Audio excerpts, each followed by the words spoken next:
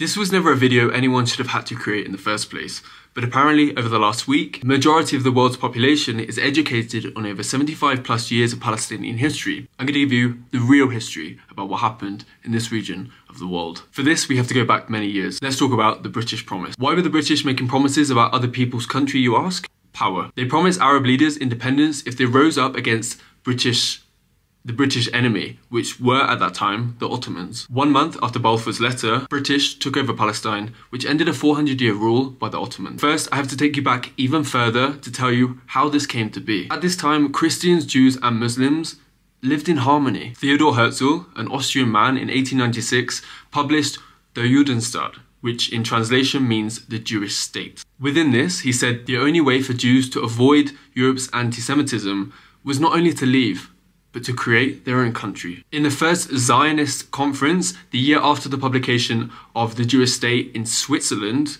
attendees agreed on a program which allowed Jewish people to freely move to Palestine. From this, the Zionist movement really picked up pace. Zionists were raising money for people to move to Palestine. It was encouraging investors to invest in property and businesses in Palestine.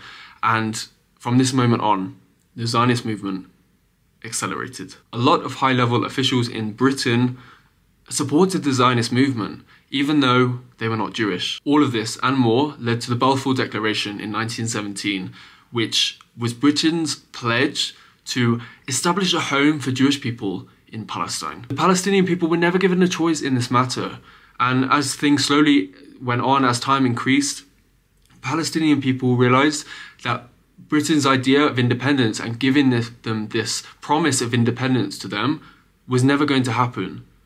And they realized that all Britain were doing was giving their country to other people. 1936 came strikes, and British and Haganah forces attacked Palestinian people.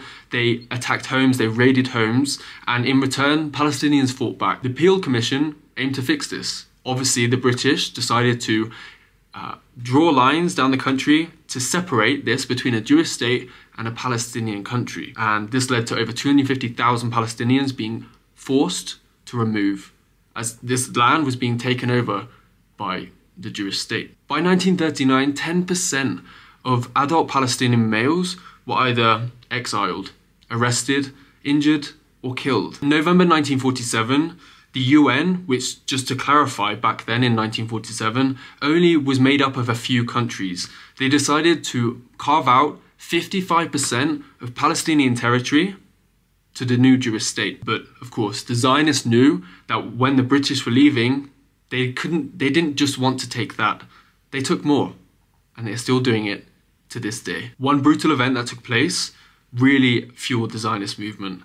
And this happened on April 9th, 1948, where the village of Deir Yassin was attacked and over 250 people were attacked and killed.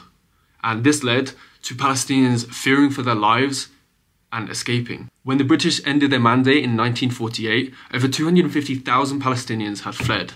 And it was at this moment when the apartheid state of Israel was created. So, over 75 plus years of oppression against Palestinians, with the British hand in hand at the cause of it. The new state of Israel made up 78% plus of what had been Palestinian land. 3/4 of Palestinians became refugees, and this is often referred to as the Nakba. In Arabic, in English translation, quite literally means the catastrophe. And here is the history to which we arrived to today. This week you guys have seen the horrendous attacks which have been happening. I cannot quite believe that the world is supporting the Zionist movement to supporting the apartheid state. This has been 75 years plus of oppression, and Palestinians, not even Palestinians, Hamas, which I would never compare those two, when they fought back. And one thing I cannot wrap my head around was that Egypt told the apartheid state that Hamas was going to attack days before. Now for me, this leads me to believe that Israel knew this information and allowed it to happen to fuel their cause to take over the whole of Palestine. I firmly believe this, and I believe this to be true. Israel will not stop until the entire population of Palestinians have been wiped off this planet, off their country, Exiled, left, killed, injured, entire families gone. And the entire world is letting it happen. Why is this? Where is humanity?